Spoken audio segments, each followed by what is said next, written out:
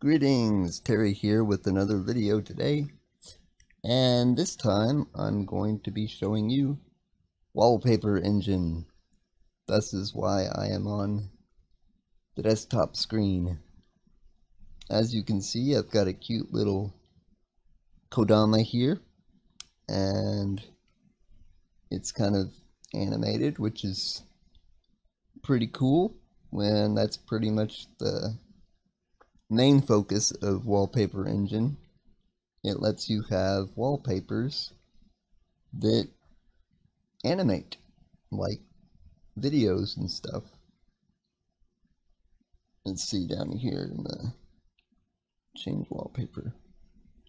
And it's cool because I discovered this on Steam.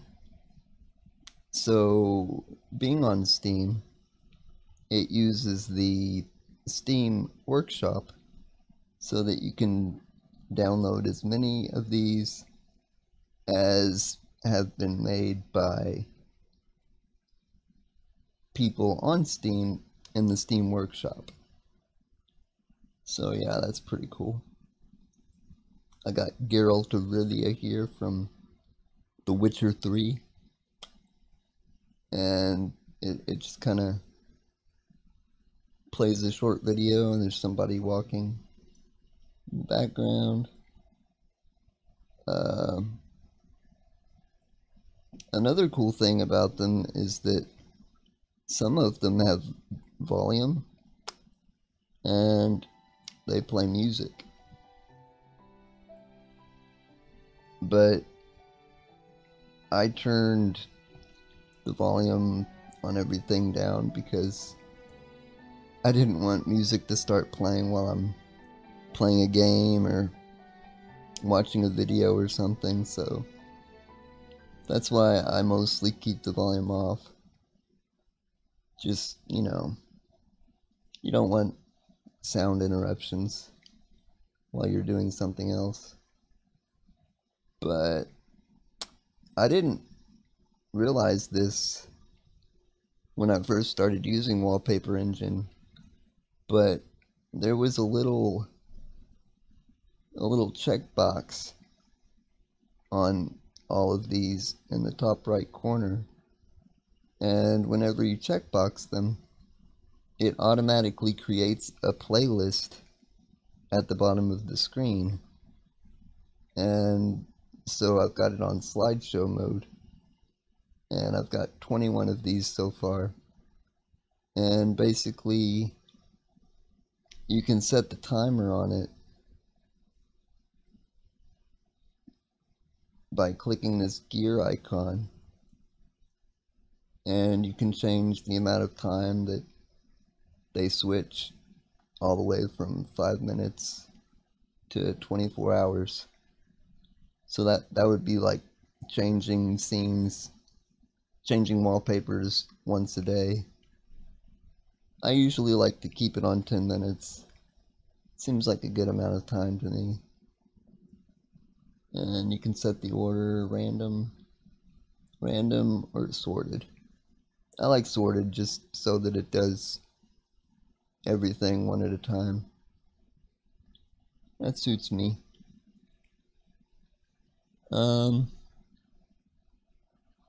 But yeah, that's pretty much it. It's Wallpaper Engine. You can find it in the Steam store. Just search Wallpaper Engine, and I think it's about $3 or $4, so it's not that expensive, but it's pretty cool. You just pay for the software, and all the wallpapers on the workshop are free, so that's nice. Well, at least the ones that I've found anyway. I think if you look on the Steam Workshop, I think there are some that are being charged. I guess they're higher quality ones or something.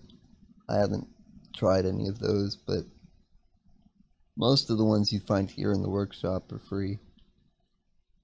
I think if you click this gear up here, you've got settings for like changing the quality, low, medium, high.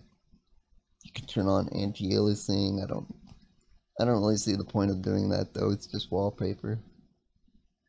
And there's an FPS setting, but I think I was told that it's a good idea to keep it at 30 because if you put it any higher than that, I think it causes problems. I'm not certain, but I think it's just safer to keep it at 30, even though I'm using a 60 hertz monitor. Whatever. The UI, I'll just leave everything the same. But yeah, it pauses whenever I've got things minimized and stuff. I've got it to keep running. What else do I need to discuss? I think that, oh yeah, one more thing. You can create your own wallpapers for this. If I can click the icon. There I go. Yeah, you can create your own new scene, new video, new web wallpaper, new application.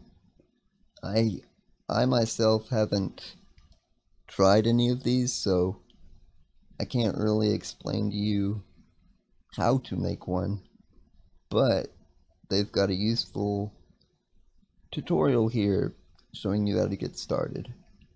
So if you wish to delve into the creative side of things, feel free to take that tutorial and hopefully you will figure it out and make an awesome wallpaper of your very own. This one is from Star Citizen. Yeah, I like the futuristic city. Just kind of ships flying by. It's nice to look at these little videos play while I'm resting in bed at several feet away from my computer, just kind of glancing over at my monitor before I go to bed at night. It's nice. So yeah, that's Wallpaper Engine.